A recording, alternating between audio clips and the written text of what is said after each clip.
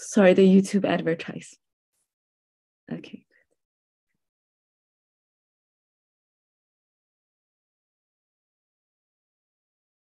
Okay, seems like we're also live on YouTube. Please allow me to check audio also there.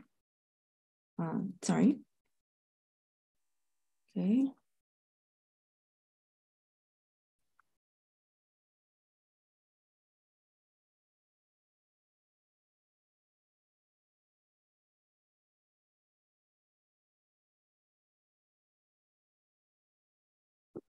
Okay, seems like, okay, perfect.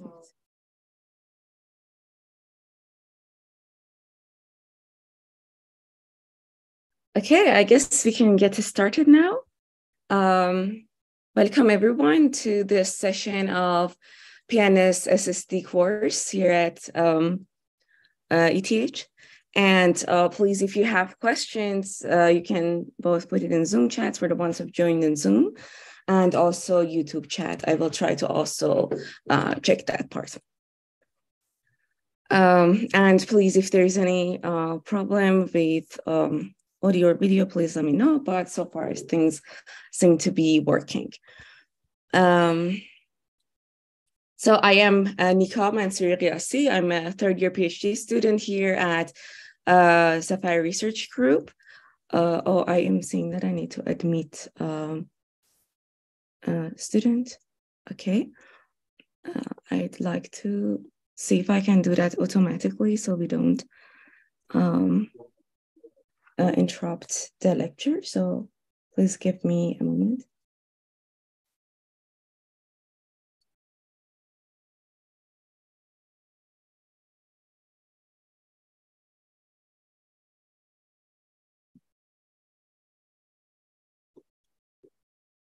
Okay.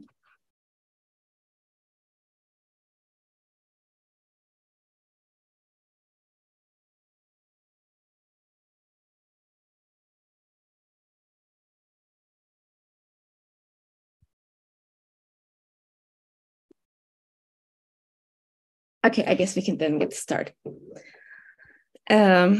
So today I'm going to talk about GenStore, a high-performance in-storage processing system for genome sequence analysis. This is a work that me and my collaborators here and across different institutions have published at ASPLOS 2022. We'll go through it in more detail today. Okay, so genome sequence analysis is critical for many applications, such as personalized medicine, outbreak tracing, as we've seen over the past years, and evolutionary studies. Genome sequence analysis, genome sequencing machines extract smaller fragments of the original DNA sequence known as reads. Basically, when you have a DNA sequence as your input, these genome sequencing machines read them in like small parts because they cannot read them as a whole. So these smaller fragments that get extracted in terms of like DNA alphabet, so we call these things reads. So in order to have any analysis of the data that we have obtained, we need to perform an operation called read mapping, which is the first step in genome sequence analysis and aligns reads to potential matching locations within the reference genome. So if we have a patient or some other, let's say for other organisms, the data collected, and we want to gain some biological information out of it, we align these reads to basically to a reference genome, which we know already. For example, this is a human reference genome on average represents a person without, let's say, specific biological issues. And then like you would align these reads to these reference genome.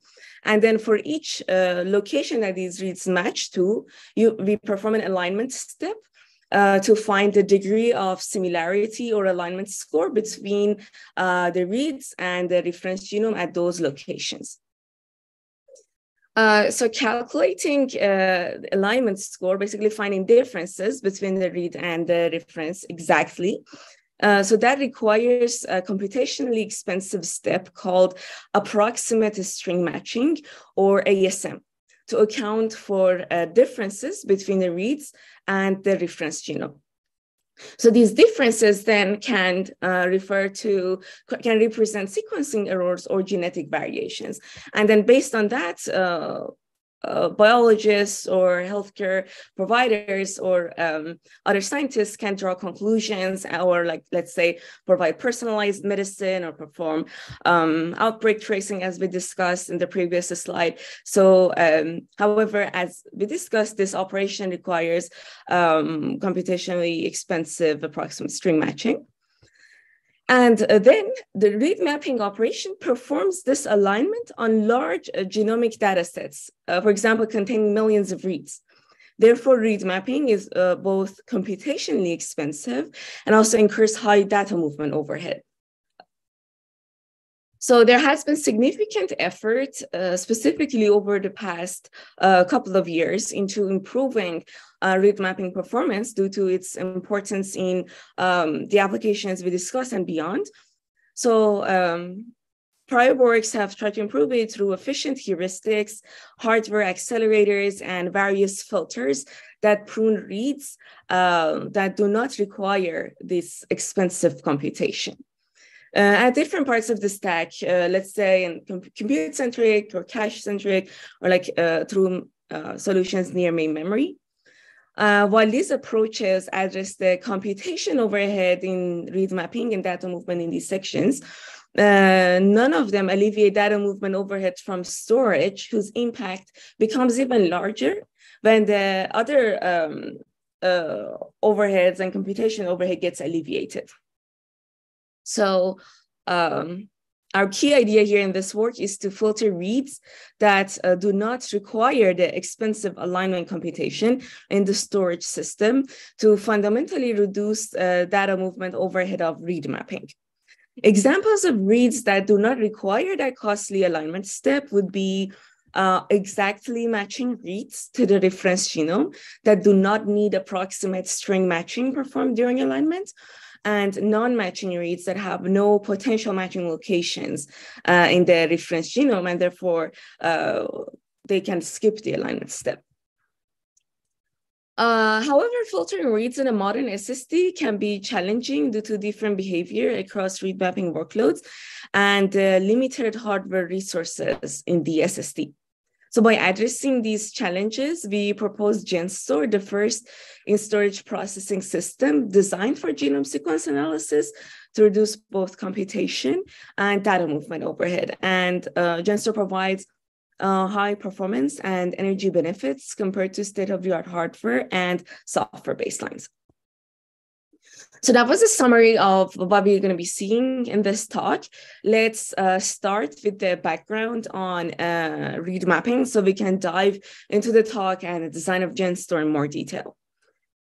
So mapping reads to the reference genomes can be expensive due to the expensive computation on large data sets. And the search space in the reference genome can be very large. For example, the human reference genome contains more than 3 billion characters. Therefore, read mappers typically use an index of this reference genome to reduce the search space.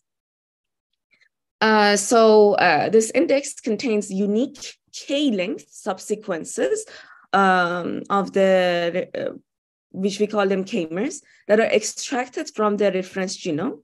And also this index has the locations of these K-mers in the reference genome. So how do we look up this index? So read mapping is a three-step process usually. And the state-of-the-art mappers involve several heuristics to reduce the cost of expensive alignment computation. So let's see what these steps are. In the first step, which is called seeding, we want to determine some potential locations in the reference genome, or called seeds, that we can, that the reads might potentially align to. So instead of going through those 3 billion locations and check one by one, we want to already find some candidates. So how do we do that? We extract some K-mers, these K-length subsequences that we talked about. So they extract these K-mers. So it can be like, I don't know, let's say 15 mers or like 19 mers. So K can be different numbers. Here, for example, for sake of this example, I'm showing 3 mers. So we extract these k-mers out of the reference genome, and we look up each of them inside the index. And for the k-mers that have that hit in the index, we mark their locations in the reference genome as potential matching locations or seeds. Then for the next step, we want to see if we can basically prune some of these seeds. So the next step is called seeding or seed filtering or chaining that prunes the seeds in the reference to which the read would not align using a simple approximation of this alignment score. So we perform like a more high-level operations that are more computationally, let's say, cheaper, and then we would then go prune some of them. And at the end of this step, the reads that have all their locations filtered, then they already can skip the third stage, and the other ones go to this third stage for the remaining reads, which is the costly alignment step, and that one determines the exact differences between the read and the reference genome via that expensive approximate string matching that we talked about. So that was the high level, let's say, typical steps that conventional read mappers would use. Okay, so we perform experimental studies in our work to understand the potential of efficient storage filters for improving read mapping performance. We perform a case study on real-world genomic read datasets on various read mapping systems and state-of-the-art SSD configurations. And we make several observations. First, the ideal in-storage filter significantly improves performance by reducing data movement overhead and also reducing computation overhead. So it reduces both of these things.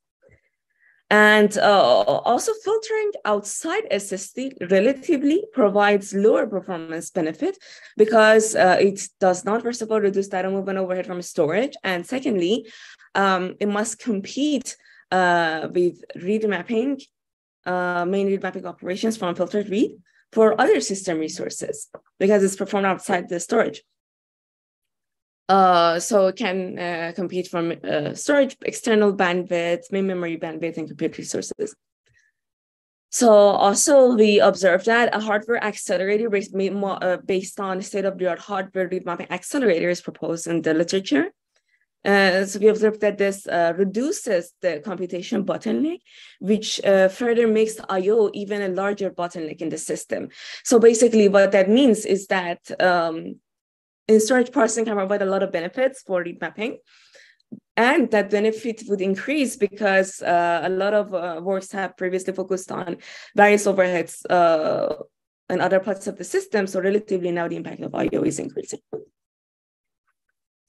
So motivated by these observations, our goal is to design an in-storage filter for genome sequence analysis in a cost-effective manner.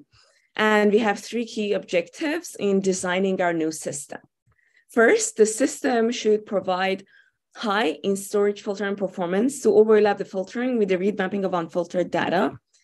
And second, the design should support reads with different properties and different degrees of genetic variation. And third, it should not require significant additional hardware overhead. And to this end, we propose GenStore, which is the first in-storage processing system designed for genome sequence analysis. And our idea here is to filter reads that do not require alignment inside the storage system and send the unfiltered data to the host system for further processing. However, as we discussed, so filtering reads in modern SSD can be challenging. So that is actually due to different workload behavior across read mapping workloads and the limited hardware resources in the SSD. We will dive into them in more detail in the next slides. So now let's take a look at filtering opportunities based on the input reads. So sequencing machines that we talked about at the very first slide, so those, based on their technology, produce one of two kinds of reads. Either they are highly accurate but shorter, and then either they're less accurate and longer. So reads, based on these, we leverage two filtering opportunities. First, we can exactly matching reads, which are reads that match exactly to one or more matching basically subsequences of the reference genome and do not require approximate string matching during alignment. So these things can frequently happen in short reads that have low sequencing errors and also low genetic variation. For example, humans, reads from humans can, let's say 80% of them on average match to human reference genome because in general, we have low genetic variation, let's say compared to viral samples or like bacterial samples. So then we have these non-matching reads. So we can, such reads do not have, let's say, any potential matching location in the reference genome. Let's say after stage 2 in read mapping, all the potential matching locations received will be filtered. So then we can skip the expensive alignment step that happens in the third step. So examples of such reads that of non-matching reads can frequently occur in long read sets with high sequencing error rates or with high degree of genetic variation, for example, with virus samples, as I mentioned earlier. So by thorough analysis of this read mapping process for reads with different properties and different degrees of genetic variation, we designed two low-cost and storage filters. One is GenStore EM for filtering exactly matching reads, and GenStore NM by that filters non-matching reads. So let's take a closer look at this GenStore EM. GenStore EM accelerates read mapping by using an efficient in-storage filter to filter reads that have at least one exactly matching location in the reference genome via simple operations without requiring alignment. The key challenge in GenStore EM is the large number of random accesses to large data structures inside the SSD. So why would this be challenging? So large data structure, let's say you want to access the index, and this index can be large, and it is very expensive to do that inside the SSD. So why is it the case? So first, NAND flash memory exhibits poor performance for random access reads. And there is limited DRAM capacity available in SSD, which is relatively small compared to the size of the data structures that need to be accessed. So to reduce the number of accesses per each read, we introduced read-sized k-mers.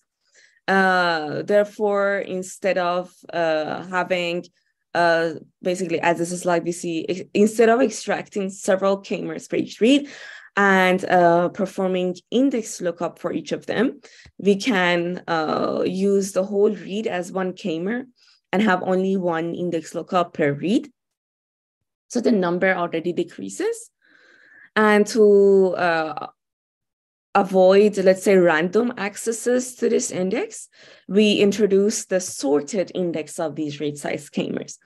So when you sort the index, then we can sequentially scan this read set to find the exact matches. So we can basically perform that via sequential scanning of the read set and the index together, so avoid fully random accesses.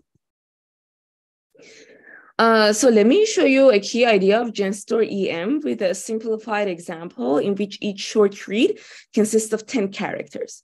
So usually this can be around a few hundred characters, let's say 150. But now, for the sake of simplicity of this example, I want to show a read that has 10 characters. Suppose that we have two data structures. So a sorted read table, each entry of which stores a read and its unique ID, and a k-mer index, which contains all unique read-sized k-mers of the reference genome. So if you remember, initially when I was giving a background, I talked about the k-mers that we extract from the reference genome. Here, again, we do the same, but here k-mer is bigger. So where was I? Okay.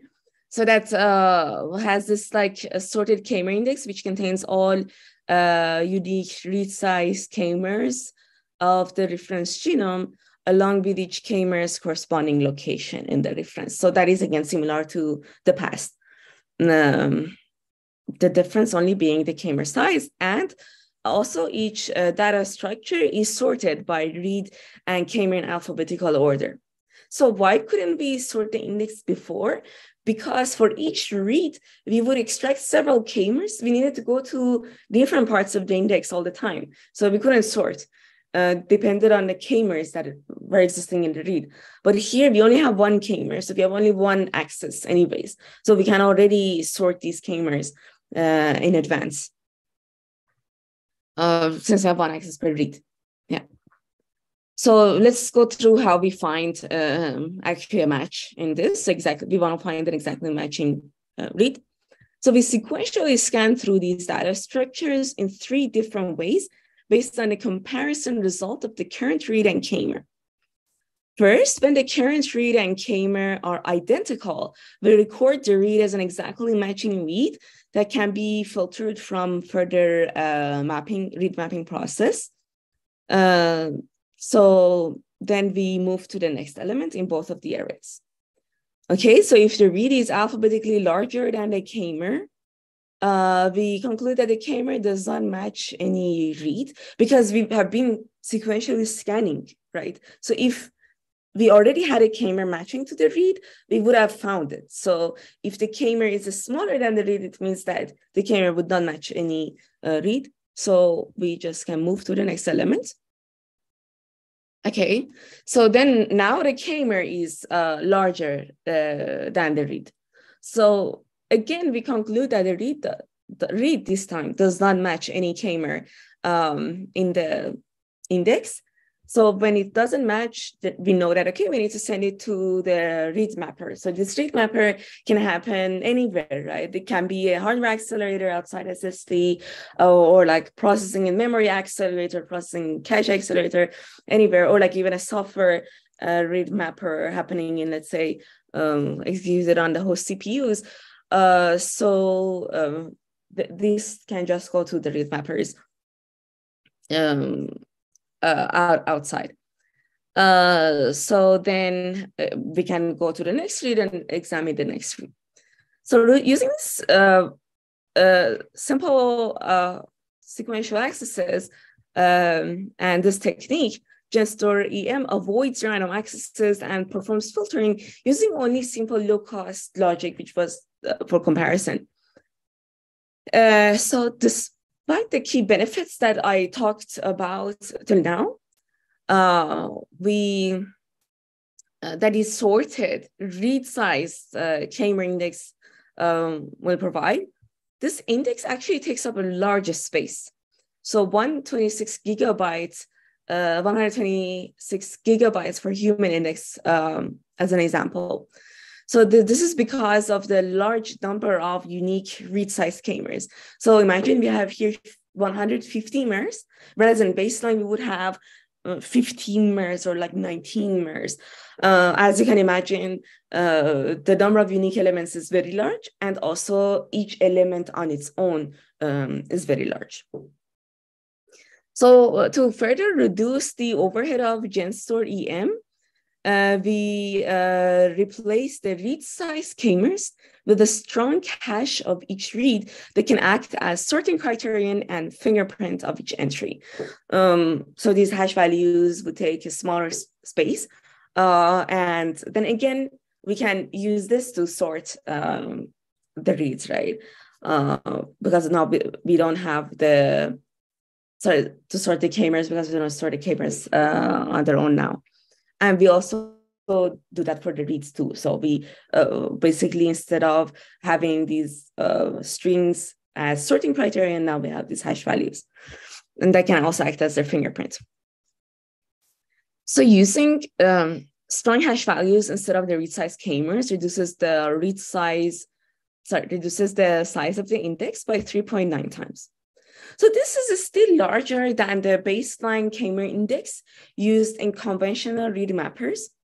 But our proposal is feasible for in-storage processing due to the large capacity and high internal bandwidth of modern NAND flash-based SSDs, because you can distribute this data nicely and across different channels access them. So that shows actually an example of this hardware software co-design performed in this work, because what happens basically is that we analyze this application deeply, and based on the underlying hardware that we want to architect it for, we also come up with these, let's say, algorithmic optimizations. So in a sense, this hardware software co-design enables us to achieve basically the benefits that GenStore provides by considering these factors. Basically, the opportunities and limitations of the hardware we're architecting for. So now I show the overall operation flow of GenStore EM with a sorted read table and sorted K-mer index in the NAND flash memory, distributed across all channels and dies. So when the data is evenly distributed across all these channels, dies, and planes, we can leverage this full internal bandwidth of the SSD. And here we have a comparator logic on the SSD controller, small added logic. So GenStore EM consists of two steps. Step one reads the two data structures from NAND flash chips to the SSD's internal DRAM in a batched manner. So instead of bringing the whole data structure, since we're sequentially reading through it, we can bring small batches, like a few hundreds of megabytes each time in the DRAM, and then the capacity would be fine then. Then step two performs exact match filtering within each read batch using simple comparator logic. Basically, we bring these batches, then we compare reads and K-mers sequentially, as I showed you in previous slides. Okay. Step 1 and 2 are performed in a pipelined manner. And since they work in different batches, when you finish with the batch, you can already send it to the host system for performing the read mapping. So therefore, during filtering, GenStore EM can send the unfiltered reads to the host system for full read mapping operation. And meanwhile, concurrently, it can work on the next batches without basically using IO bandwidth or any data movement overhead happening outside when filtering.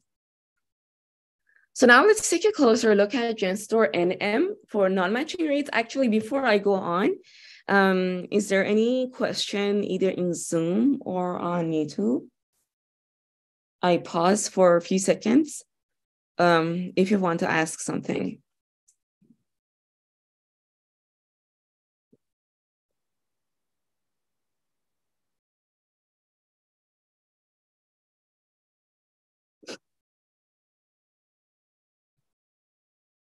Okay, let's go on. Then we GenStore NM. I hope you remember the 3 steps we discussed: the seeding, seed filtering, and chaining, and alignment.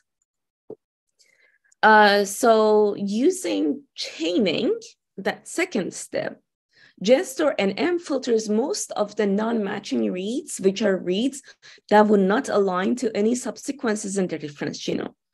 Recall that chaining filter calculates a similarity score for each read called chaining score, and filters reads with no high scoring potential matching location.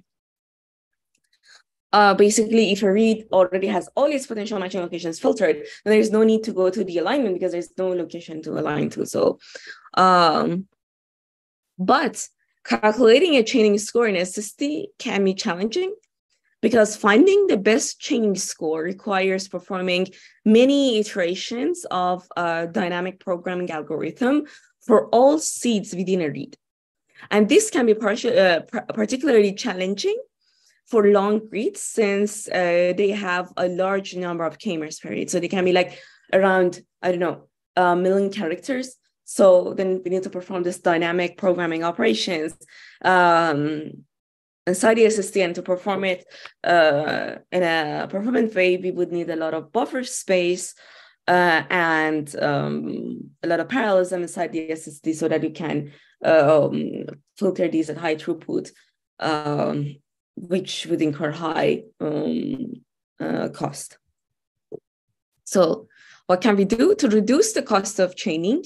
GenStore NM uses a lightweight chaining filter that selectively performs chaining only on reads with a small number of seeds, and directly sends the reads that would require more complex chaining to the host system. So why would this be beneficial, or why would we want to do that? So this idea is based on our observation from analyzing a wide range of real-world genomic read data sets. So let me show you an example here. This figure shows alignment probability of a read in a long-read data set to subsequences in a reference genome. So that is the vertical axis shows the alignment probability. And this is as a function of number of seeds per read. So we want to see, for example, if a read has here 64 seeds, would it align? What would be the alignment probability? So we analyze this for different genomic data sets from different species, humans, bacteria, mice, like many different species. You can look up in our paper if you're interested. And we observed that reads with a sufficiently large number of seeds are very likely to align to subsequences in the reference genome. And so that is intuitive, right? Because if you have many seeds, basically many chimeras of a read matching into the to the reference genome, then it's high likelihood, okay, that's very similar, so that would likely align. So that is intuitive. And then we show that, okay, after this threshold, it's very likely. Of course, the design can also be set for different thresholds, depending on the organism or how much data you want to filter on inside the SSD.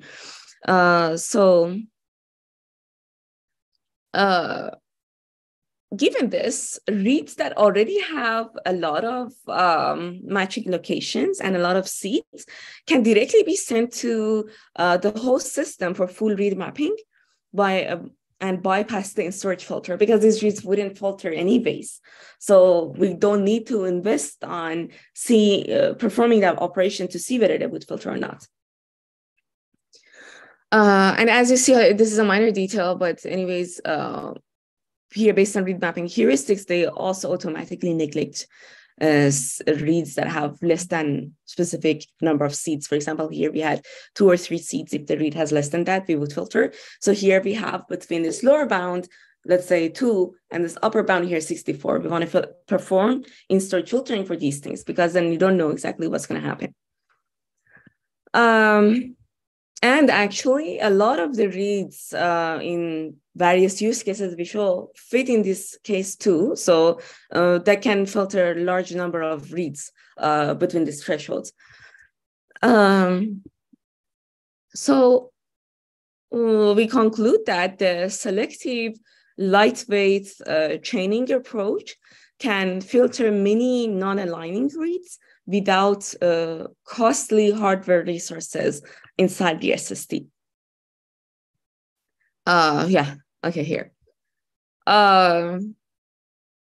So I do not dive into the details of it, details of the design, how we exactly perform this chaining hardware efficiently inside the storage system. But if you're interested, please take a look at our paper. We in detail explain how GenStore NM works. So now let's go through our results. I will pause again a few seconds. If you have any questions about GenStore, NM, EM, genomics, anything, let me know. Otherwise, I'll go to the results.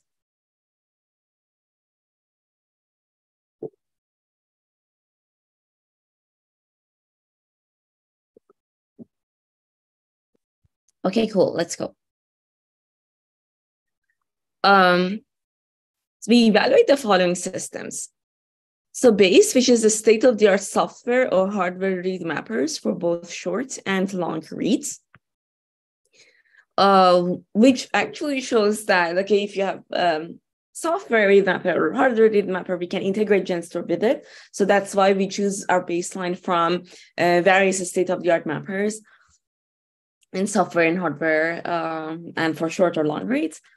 And GS here in the plots I will show you shows a base integrated with GenStore inside SSD. So basically we want to see how much GenStore, how GenStore augments these accelerators, how much it can improve their performance by integrating with them concurrently, filtering it inside the SSD. Okay.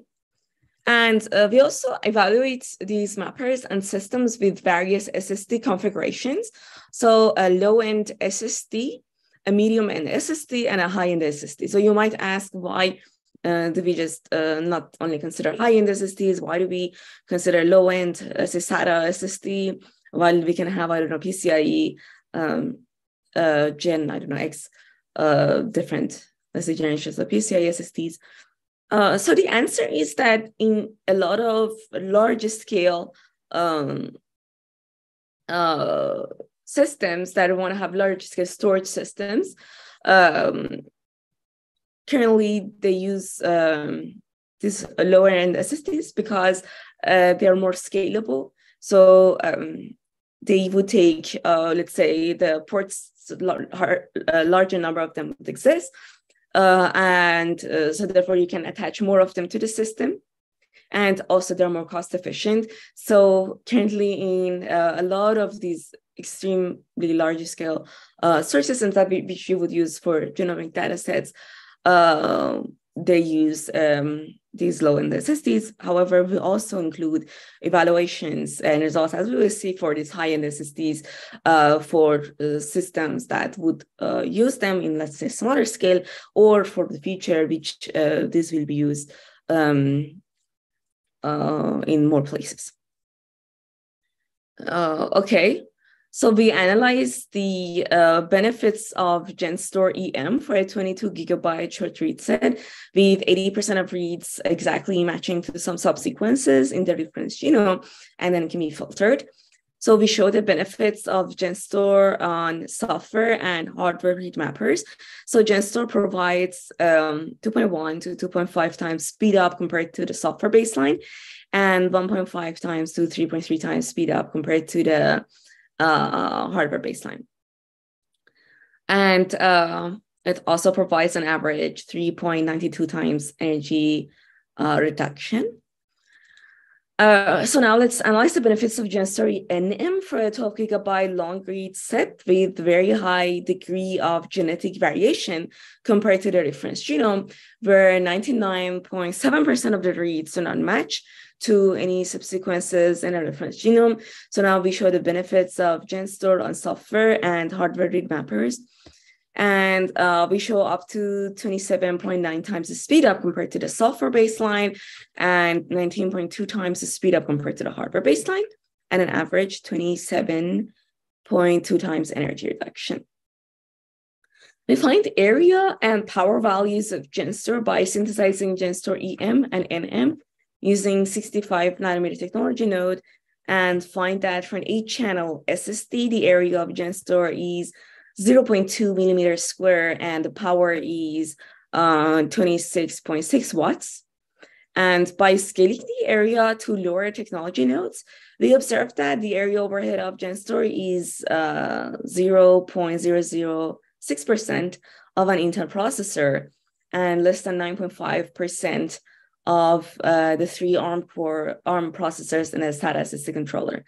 Again, I'm giving this smaller scale example because on a more advanced controller, we would have even more hardware resources. So relatively, this area consumption of GenStore would be even less. So there are other results in the paper. Let me briefly talk about them. You can again check the paper if you're interested for more details. So these results include the following: effective read set features on performance. For example, for data set sizes, we scaled them up to 440 gigabytes. And filter ratio, basically, depending on the species, use case, read mapping use case, we show how many percent of a read basically would filter, and then according to that, how much Genstore provides benefits. Let me give you some examples. We consider some COVID-19 data sets to show this like highly evolving, like really quickly evolving species, because since they evolve very fast, and the differences between them and the different genomes is actually really large. So the filter, so some data gets filtered again using Genstore and M. Or when you are in a lab and a human is performing experiments on some sample data set, let's say some data set collected from the Zürich lake, and we want to do experiments on it.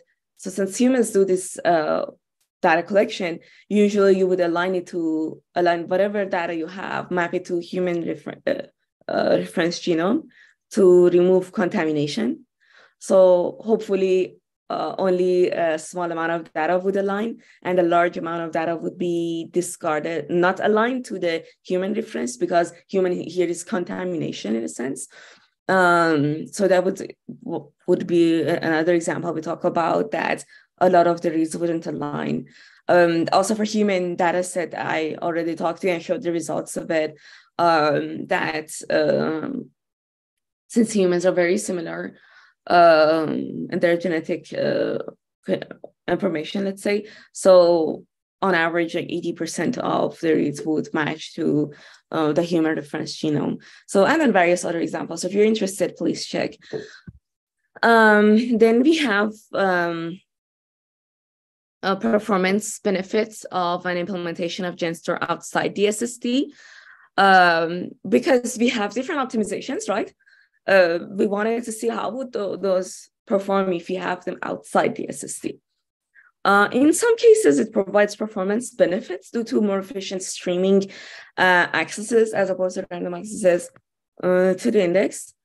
But it provides a significantly lower benefit compared to Genstore, because in the end, the index is like it's large and needs to be streamed outside the SSD.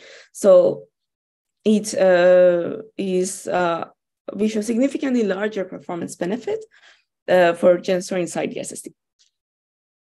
We also perform more detailed characterization of non-matching reads across different read mapping use cases and species. I already talked to you about it, some examples of it. So now let me conclude this talk by giving the summary. So as we discussed, there has been significant effort into improving read mapping performance through efficient heuristics, hardware accelerators, and various filters that prune reads that do not require expensive computation. While these approaches address the computation overhead in read mapping, none of them alleviate data movement overhead from storage, because impact becomes even larger when the computation overhead gets alleviated. Our goal is to improve performance of genome sequence analysis by efficiently and effectively reducing unnecessary data movement from storage systems. And the key idea is to filter reads that do not require the expensive ASM or approximate stream matching computation in the storage system to fundamentally reduce data movement overhead. However, filtering reads inside SSD is challenging because read mapping workloads can exhibit different behavior based on the genomic data that we're analyzing, and there are limited available hardware resources in the storage system. And to this end, we propose Genstore, the first storage processing system designed for genome sequence analysis to reduce both computation and data movement overhead. And we show that Genstore provides high performance and energy benefits compared to state-of-the-art hardware and software baselines. So thank you very much for listening to this talk. Please let me know if there are any questions. I'd be happy to answer.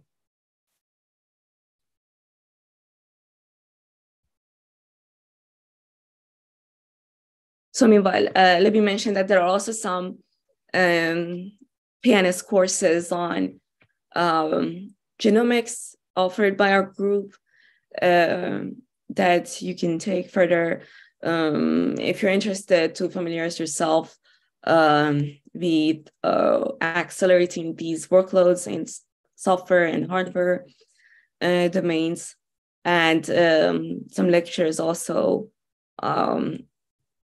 which, let me check. Yeah, there are some lectures already listed in the YouTube descriptions that you can also refer to. Yeah, and talk to us also if you're interested in any of these topics.